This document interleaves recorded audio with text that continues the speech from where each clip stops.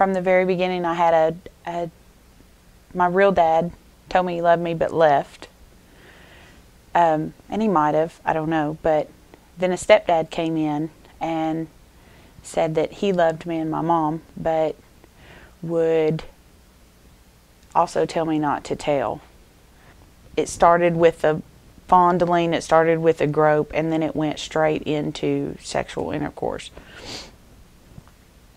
When my mother and I came along new into the town, he was looked at as the knight in shining armor, that he took in this woman and her young child when his children were already grown, and he had the reputation of a very good, upstanding citizen.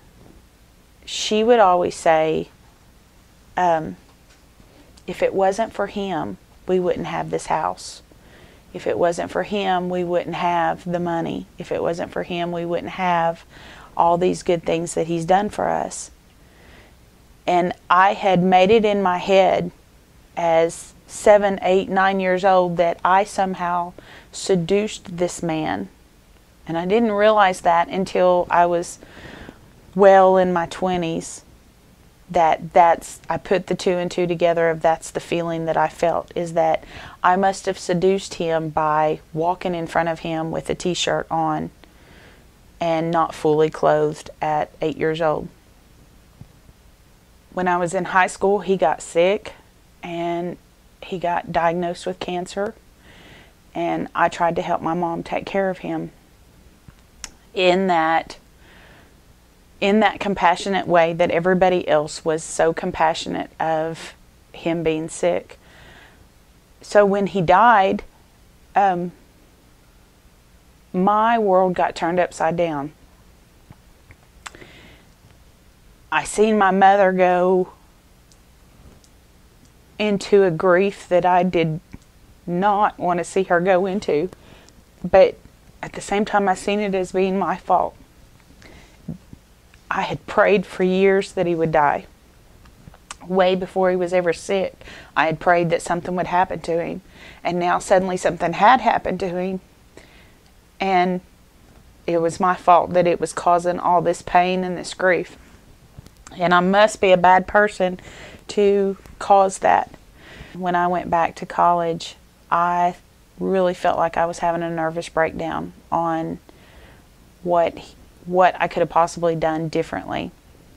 And I got up one night in the middle of the night, and actually I found myself in the bathroom stall, half naked, shaking back and forth and rocking and not knowing how I got there. And this was before I started drinking, so I wasn't intoxicated, but I was losing it. I really felt like I was losing it. And the only solution I had was to get to the cemetery, to get to him. And so I got in the car and made a 6-hour drive in the middle of the night across Tennessee and went to an old country cemetery in the boondocks and laid out on the ground and literally had to throw it all out there. And I sit there that night and said, I don't know why you did what you did, but I will not let your stupidity and your mistakes make me crazy and ruin my life for the rest of my life. So I'm done. This is yours. This was your mistake. This was your, whatever it was in you that felt like you had to do this to me. I can't let your stupidity ruin the rest of my life, and I will not go this route. Mentally, I thought that I had taken care of it. But when I came back, that's when I started drinking. Tried to find that word love everywhere that it was available. Man after man after man. At the end of a bottle, when the drinking wasn't enough, then we went to cocaine. When cocaine wasn't enough, we went to, later we went to meth. Whatever was available. Whatever made the party was what I did for the next several years. Then I met my husband, and we were compatible partiers. My son was 2 years old. He just turned 2 when we moved to Georgia.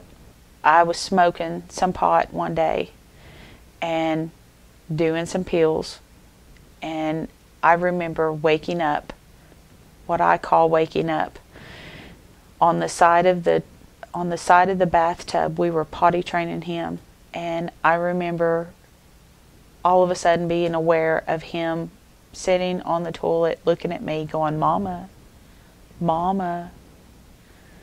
And when I was aware of it, it scared me to death. I had no idea how long he had been calling my name. I had no idea taking him in there, and the look in his eyes looking at me.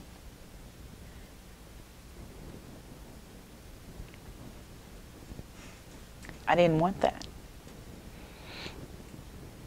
And I remember walking out of the room, and I looked at my husband and I said, "Take care of him. I can't be around him like this." And I went to the basement, and I stayed in the basement the rest of the day until that high wore off. And then I came back to him. And I remember at that time there was a lot of praying to God, going, "Please, you got to do something here." God gave me a dream one night, and in the dream I was traveling up a mountain, and snakes continued to fall on me in this open top car. And at the top of the mountain there was a figure and a light, and I kept thinking, if I could just get to that, if I could just get to them, I can drop these snakes and it'll be over with. And that's exactly what I did in the dream. They were crawling all over me, and when I got to that light, I opened up in one quick movement, and I opened my hands and dropped it out. And on Christmas Eve night, I went to bed. I had been gone for about 2 weeks, and on Christmas Eve night, God woke me up in the middle of the night, and I heard His voice for the first time, very audible. And I had heard people say that, but I had never heard it. But He woke me up and said, "Go home and clean up your house." And now I know, looking back, that was that moment that I opened the door and dropped everything at that light in that dream. Because in one quick motion, what I had made to be so big in my life, that thinking that I couldn't do it without my husband doing it first, or without somebody else making us do it, I suddenly was able to do. And I went back to my house and I asked my husband, "Are you willing to do anything that it takes?" And he said, "Absolutely." So I said, "We're stopping. We're done." And what was cool was that God had dealt with him in the exact same way when I was gone, had dealt with him in the exact same ideas and the exact same things that He had dealt with me on. And I remember being at a church service one night, and our pastor preaching about the real love of a father. And at the altar call, he said, if you've never felt the true love of a father, He's here to let you feel it. And I stepped out that night and I thought, God, if your touch would really make a difference, then I need to know what real love really means. And I stepped out and I literally felt God's arms around me, and I felt a fatherly love that I knew at that moment that I was supposed to feel. And from that time on, God changed everything. And over the past 7 or 8 years, I have seen God provide for me in ways that I would have never possibly dreamed. I've seen Him take me places that I would have never dreamed of going.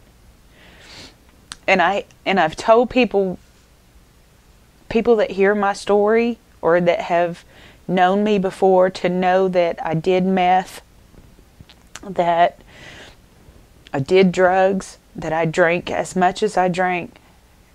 I always hear people look at me and say, I would have never imagined that about you. I would never have seen that. You don't look like that person. And my only response to that is possibly that God said that He would make you a new creation. And He did just that. He made me a totally new creation. I'm not that person anymore. But it was nothing of what I did because I tried for years. And I couldn't pretend my way out of that until I truly let God take over. And He made me completely new. How great the love of Jesus Christ.